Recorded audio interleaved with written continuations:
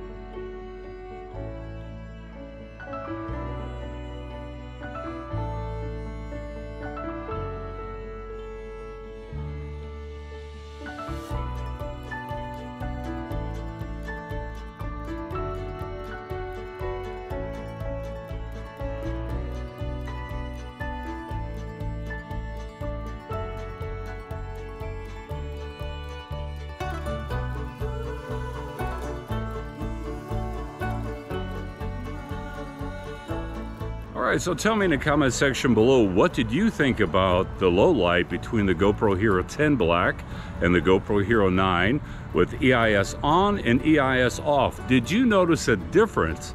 It's really important, because if GoPro is going to claim it's better in low light, considering that it is a more megapixels on this sensor, more megapixels usually equals worse low light performance. So I'm kind of curious. Tell me in the comment section below.